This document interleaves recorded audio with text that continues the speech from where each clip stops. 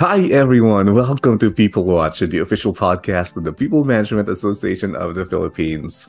Here, there are no motherhood statements, no hiding behind obsolete theories and adages, and no time to beat around the bush. Just real talk with real people.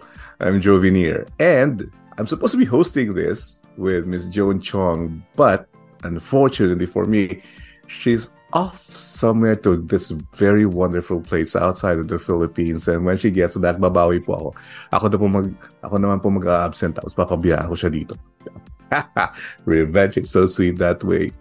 But again, I hope you're still stuck to our regular programs here and that you're listening always to our podcast, available anywhere where you listen to your podcast, whether it's Spotify, it's Apple Podcast, or whatever your preference is. So, for this episode, by the way, we are going to talk about someone. We're going to talk to someone who is so versatile. She has crossed over not just different facets of people management, but also the different industries. Yan, nakaka-impress po. Different industries, a wide spectrum po siya. And not only limiting herself to human resource management, she has actually crossed over to such very interesting roles in the following industries: real estate development, retail, gaming, education, manufacturing, and now nasa hospital po siya.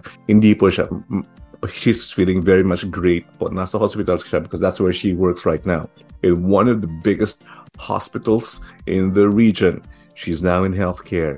Ladies and gentlemen, it is an honor for me to introduce our guest for this afternoon as we talk about people management versatility. She is the Senior Vice President for Business Operations of Chong Hospital. Please welcome Ms. Minchu Decena, FPM. Good afternoon. Good afternoon, Ju. Good afternoon, sa tanan. Yeah. We are so happy to have you with us. And how are you, Ms. Minchu? Because with Joan around, we usually talk about the weather, and it's always been, the usual rainy season, especially she's based in Manila. So how about you, Miss Mitch? How are you? I'm very fine, very busy. We have been trying to book this particular podcast, no? And then talagang natuloy na ngayon. So finally. We're now here. Finally. So busy. For those of I also actually don't know why the interest in me. I've mentioned earlier how versatile you are in terms of, kung saan na po kayo yung industry napunta. And I think it's the envy of so many of us HR practitioners. How did it start? Was it intentional? Was it by design, Ms. Minch, that you intended to be first muna? I knew you were also part of the academy before. So was it intentional in the sense that this was a stepping stone into something bigger, something greater? Yes. I was thinking of when I first came in doing HR work. I was assigned for in timekeeping, and I actually did not like it. I'm still younger, no? And then so I said, if I'm going to be like this, what kind of career would I have?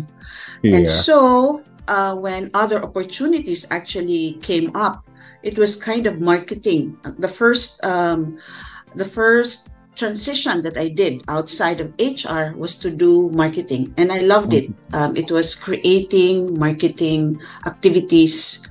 And looking back, it actually gave me a foundation on making sure how to be able to market my ideas in terms of people development, people projects. So I think hindi rin pala ako nalugi na umalis ako sa HR to go to other functional areas in the organization, because I learned a lot of things from different practices, no? And then eventually I got the perspective of those who are using the HR services. So when I went back to doing HR, that's when I was able to make some changes in how we do things in HR. When I join organizations, I kind of make sure that the processes that we have are easier on the part of those who would be using it. Oh, okay. So So, that's the kind of perspective. bali umikot po yung perspective niyo from just becoming the service provider alone. Kasi we provide services, support group tayo palagi in HR. And then you became, you took a different perspective, naging sa marketing, and then you went back. So that actually arced you into being more helpful. Kasi minsan hindi natin naiintindihan kung bakit magastos yung sales. Kung bakit marketing. And then pag tayo merong gimmick because we go into sourcing and recruitment, that's when we realize. So, ilang taon po muna before kayo nag-shift to marketing? No. How many years did you suffer through the timekeeping? I think I suffered through a year and a half lang. And then I shifted and went to marketing. And then from marketing, I went into business operations. So that's when I had an experience in going through purchasing, finance, and overseeing the whole operations. Because when I went into academe, I was given the opportunity. I think for me, it was a blessing that I was able to handle all the operations of the school mismo. So I had HR, I had finance, so a lot of things went through that. So at that, I remember it was such an early time in our careers. For those of our listeners, kasi magka-batch kami ni Miss Minchu, actually classmates kami in college. But at such an early age, you really expanded your role immediately, Mama, no? Yes, because in those kinds of operations also, since I was also handling HR, I was allowed to do trainings. I was actually, hindi siya allowed. I was compelled to do training so that my people would be able to do our functions that was given to us. So hindi siya parang forced to good to still be practicing the HR concepts. But here's the thing, Joe, when I went into manufacturing, I was interviewed for an HR director position coming from the operations side. I really told my boss, my American boss, that I didn't have a lot of experience in doing HR work, but I still understand the concepts and everything. The theories I can still remember, but being able to really operationalize it, I might have a difficult time doing that. But my American boss said that if you still need additional training to make you feel confident to be able to do that, then tell me. I will be able to support you. So that was that's why I will always say that I have been blessed with very good bosses. I would credit my bosses to where I am now, right now. Yung training na they wanted you to be exposed. Kasi the problem right now, a lot of yung mga bagong tubo, the new practitioners, they are so specialized in their roles. And minsan, when they are assigned larger scope, nauuna yung, will I be compensated for this? Kasi mas lumalaki yung term. Nauuna yung concept of compensation rather than the training and exposure. What were your mental preparations when you started expanding, accepting different roles? Lalo pa yung finance na yan. That is so challenging. Until now, I'm still challenged with finance. I really haven't. But I wanted to copy from you back in college, mama. Whenever just math, kaya lang layo-layo mo. You're always at the front. But to be able to go beyond that difficulty, the technique is to hire very good people and be humble enough to say that I don't understand this. Can you please explain this further? And how will this connect to this particular project? I'm really not afraid to ask for help, even from my teammates. No, so that's one. I think my transition, although not that easy, has been more or less nag-ease through it ako, Joe, if you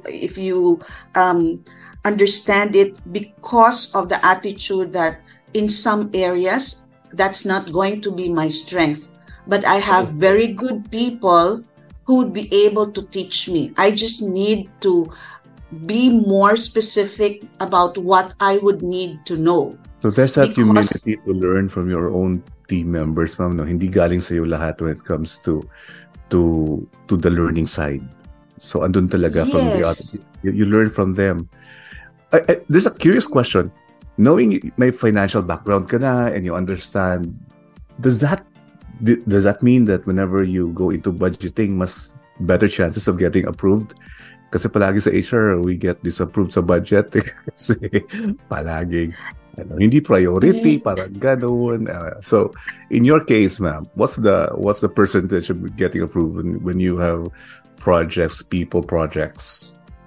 The approvals actually stem from the fact that you can connect your programs to the front-facing people, especially those who really take care of the customers. Like, for example, yes, if it is a critical strategic initiative that the organization would have, in terms of, expanding siguro the services of the organization, you would need to have preparation on the part of the employees who would need to operationalize this. So normally you put in a people program for that, for them to be able to achieve that goal.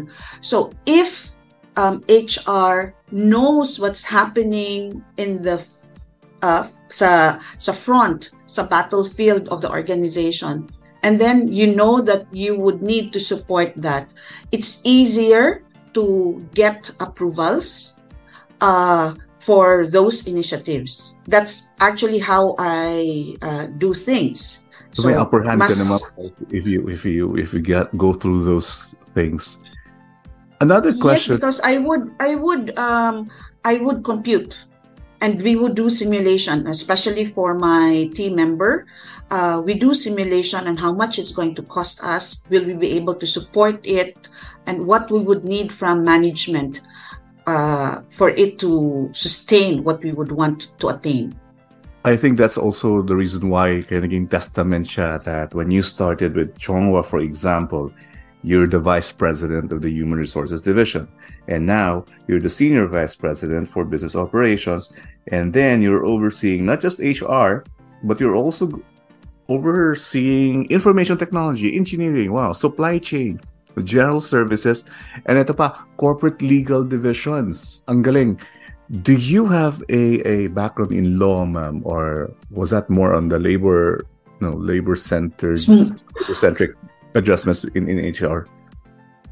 It's more on we have connections with lawyers because of different needs for the organization. So the tendency is just to be able to talk to the lawyers and sometimes triage them and guide whoever needs these specific inputs, legal inputs in the organization. So that's just where we are right now in terms of how our corporate legal services division is also structured. Okay. May I just ask, ito kasing question I was supposed to ask earlier. If you were to give advice to the young at heart, especially those who are planning to go into HR, what are the top 3 skills? Yung top of mind lang, ma'am. The top 3 skills that they need to have so that hindi lang sila magsasucceed sa HR, but they will be very, very versatile in their roles, that they can actually tackle on different roles and probably expand their positions in the same way that you did. In terms of skills, it's going to be personal skills, because nothing is going to be very easy for anybody, no? It's actually going to be more person-centric in terms of developing yourself, being open to new learnings. It's cliche, but it's actually really true, because there are new things that's happening right now. educate yourself more. In fact, I was paying for my own education, Juve, You were investing in postgraduate your own now? studies. Yes, I did not Mas may want to budget ka pala. wait for I Approvals. did not want to wait for the organization to spend for it, because for me, Yeah, that's my own personal accountability to myself. exactly. That's admirable. Pag iipunan talaga, Yes. you're not limited to. So, nagpa-file ka rin ng leave of absence if you have to attend na hindi talaga sanctioned by the company? Yes, but Okay. very fortunately, Chong Hospital is very, very Oh, yes. supportive Of course. in terms of learning opportunities for employees. But Mhm. for my own personal contentment lang, Oo. Yes. contentment talaga ang ginamit ko, because it's different when somebody spends for that Exactly. education, advanced education. I would rather do it on my own because it has a different meaning to me. No? So And with it's kind of learning, being open, and then really facing people and trying to get to know what they need. okay, yan, being very concerned about people, not just sympathy but empathy. Ano pong pangatlo Yes. natin, Ma'am Minch? Being able to operationalize things. Talk Yan. Okay. is very good because you're able Mhm. to market your concepts, market your programs, but operationalizing things and really being able to attain what programs are meant to attain is another thing. Yeah, we really need to walk the talk, sabi nga nila. Yes. Yes. So, with AI creeping into just about every facet of life right now, should we be threatened, Ma'am Minch? Ano ba dapat attitude We natin? We can start to learn about the effects of AI. We should not be so concerned of it as of the moment, but we could learn how it can ease processing of things. But I don't really think that all the HR functions can be replaced by AI. Mga basic lang siguro, but remember our focus are relationships with employees. I don't think that building that relationship, building that rapport can be can be replaced by an AI. You know, but I just heard this big network sa TV na nag-field na ngayon ng AI generated talents, So, as newscaster, so hindi na po natutulog ang tagapagbalita. And for a lot of people, that is actually threatening. But I believe you're right. Na we should look at AI as a tool. Hindi naman dapat competition, right? June, ang kasi, di ba, if it's a newscaster, they just read through the news and then deliver it. Yes. Empathically, di ba? Mm-mm. However, our function in HR is kind of different from that. What we do is we kind of do active listening, we empathize, and then the interchange, the human interchange between two individuals is different, which I don't think an AI will be able to replace. Exactly. So that's the reason. Yes, that's the reason why I was saying there might be some functions that can be replaced by AI, but I don't think all of the human resources functions can Definitely be done. Not.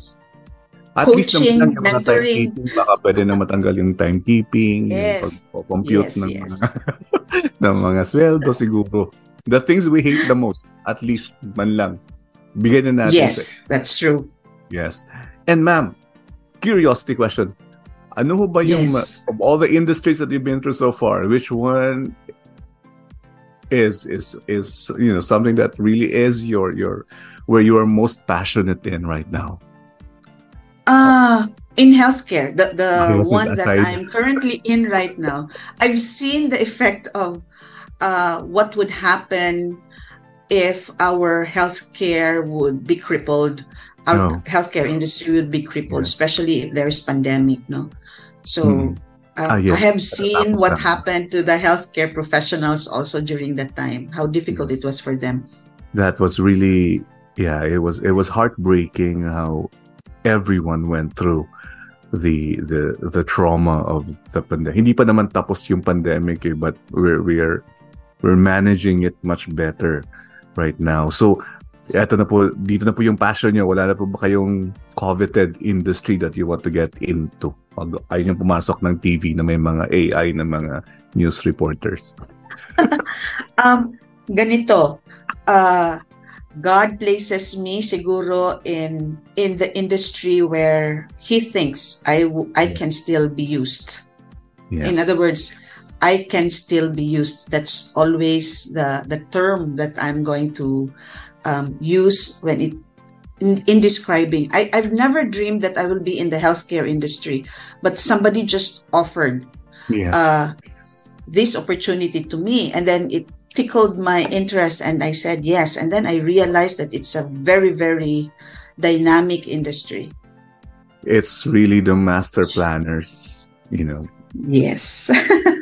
The gentle push that shows you the way. Sabi nga nila, if you just open your heart, He will show you the way. Galing.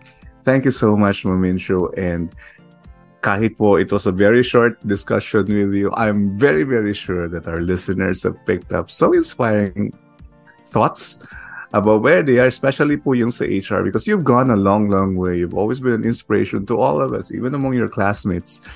How you went through the different industries and talagang not just weather the challenges, but you are quite successful in every turn.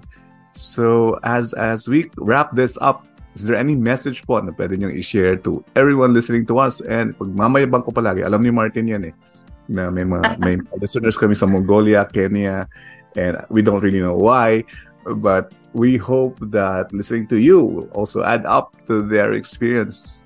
My message would be, we are in the place where we are planted because we have a purpose.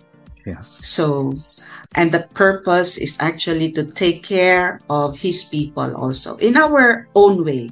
Yeah. So let's be the hope of those individuals.